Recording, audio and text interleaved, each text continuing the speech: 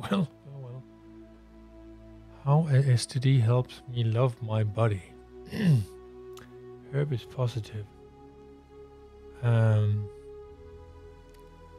I can't fathom that a woman, especially a so-called journalist, puts that out in the ether. What is STD? You know, what is it? Well, they're feminism. They're feminist who thinks it's all right to screw around and be as empowered as they are. I mean, it's ridiculous. How can you have an STD and be put it in the light, you know, to be it's no big deal. It is a big deal, because everyone that you have after that, and the guy who had it and gave it to you is doing what? It's in Denmark we have a law. I think it was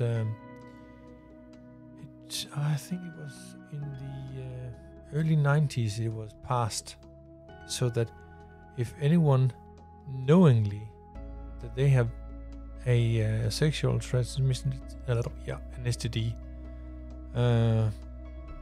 English, motherfucker, do you speak it? They would get imprisoned. So I don't know about American law, but it's insane that a feminist or a woman can have pride in that. It is really, I can't fathom that it is, self-love and empowerment. No, it's not empowerment. It's really silly how you can behave so you can just fuck around. It's mind-blowing to me. It really is, that a woman can say, it's no, it is not. Because of what it's,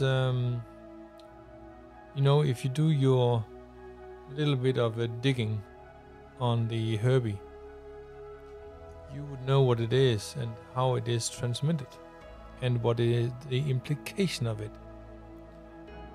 And it is, not good. Anyone would know that for a fact and should be, I would say, ostracized, but it should have some shame on them because of that. They are putting out people's life on stake. I mean, what was they said about, the women have a mantra that says, my body, my choice. Well, that's didn't go so well when they were in the C19 stages of 2020. Oh, no. You are inflicting somebody with a transmitted disease that can harm them on the long term. I would say that's shameful on you. And so should you guys out there. Do not be that guy. So that's about it. And sleep well, because it's Sunday night at 00:21. Meep, meep.